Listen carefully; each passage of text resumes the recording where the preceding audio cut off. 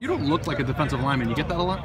Yeah, yeah, I know I'm a little short for my size, but it plays into my advantage. As Coach Johnson like to say, I'm gravitatively challenged, or however he like to say it. So. How does it play to your advantage? How does it play to your advantage? A lot of times, you got a lot of offensive linemen who are 6'3" and plus, and it tends to be a little bit more difficult for them to bend down. And one thing about me is I'm quick off the ball, and since I am a little shorter, I'm able to use my leverage to my advantage. So I try to play my game. Urban Meyer was just now, as you were talking, using you as motivation for somebody else. What does that mean to you?